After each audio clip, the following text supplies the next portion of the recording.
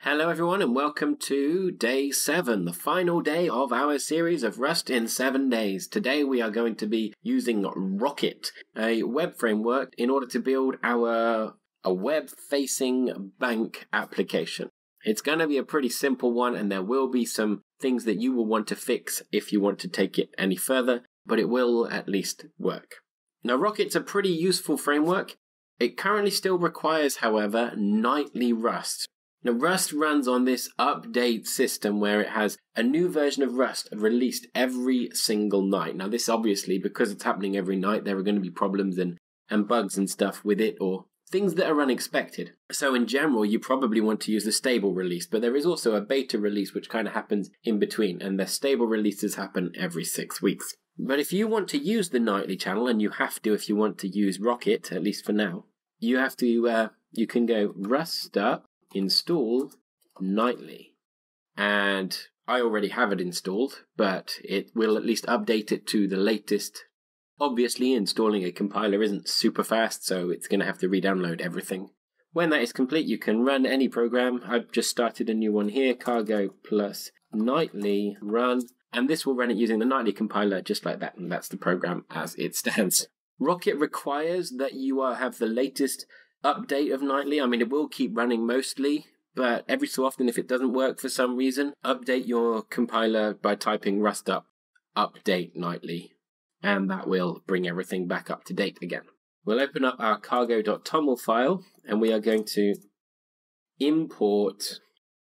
We're going to use Rocket, and this one is 0.3.17, and we also need Rocket code gen, which is 0.3.17 as well. There are a couple of slightly tricky things we have to include to make our code work. The first is we need to enable some features, particularly the Rocket code gen. So we need hash, exclamation mark, and then its feature, and we need a plugin. And the other feature we're going to need is proc macro hygiene. And these two features, the first enables us to use plugins, which is, again, the features are part of Rust as it's developing. We have to opt into newer features, but eventually the plan is for these features to become part of normal Rust. But by making them opt in, they won't break any compatibility problems while people are still testing them out. And macro hygiene just enables you to keep macros in their right places and use them with scopes appropriately instead of as they used to be, which is just if you've enabled the macro that's in everything.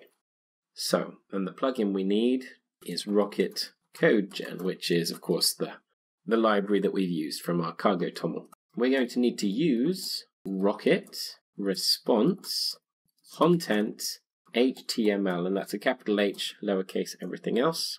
These wrappers write the HTTP responses in Rocket, so we just use the HTML when it says, I am a HTML file, and fills the data inside it. So here we're now going to make our function that will respond to get. So it's a handler for a request. And we'll just make this work on the very base of it. And we can write our function name, which we'll call index. And this doesn't need to take any parameters, but it will need to return a HTML string object, or whatever object we choose, but I'm going to go with string.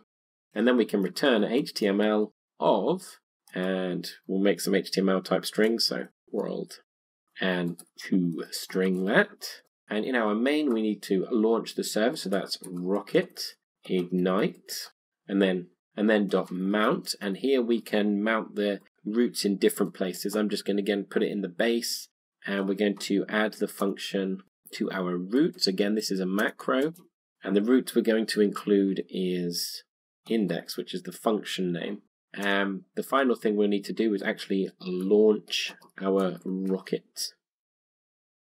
And then we'll cargo run. And this can take a while to download everything. I've already tried that. So now that is launched, and it is currently serving over localhost 8000. So if you go to localhost 8000, you should see a Hello World website. Now, what if you want to return a named file? So if I make a directory for site, and then we'll tab edit site. We'll do other.html, and then here we'll put some HTML file as well. I'm going to be very lazy about it and not worry too much. But what if we want to access some static files maybe and serve those instead? Well, we can do that using rocket response named file, and we can kind of bring the path in from these parameters here. So we'll make this a get again. Obviously, post is another option here, and we can actually make this path slightly longer. So I'm going to add an S here for static, and then we'll put path ... like so. And so that means we can actually read the path into our function. And we'll do that using function, and we'll call it static file. And the static file we're going to reference, well, the path we need, a path buff, which we'll need to import. And we're also going to need to use standard IO. So now that we have our path in here, we're actually going to return an IO result, which is a lot like a normal result, except that it's going to be an IO error as its error type. So we don't need to put that, and that's a named file. And in here, we're going to create our own path. So let pb equal path buff from, and we'll just add that to, we'll put site as our folder. And then we're going to push the other part onto that. So this needs to be mutable. So pb.push, and we'll borrow path to push on. And now we just need a named file. So we're going to open one with pb. And actually this returns an IO result directly, so we can just pass that back as is. And if someone tries to get a file that doesn't make sense out of there, we should get the appropriate response.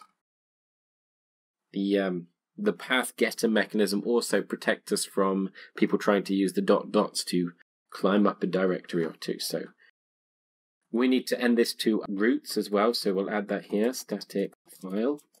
We'll cancel this and run it. And so if we go in here and we go to s other.html, we find our other page.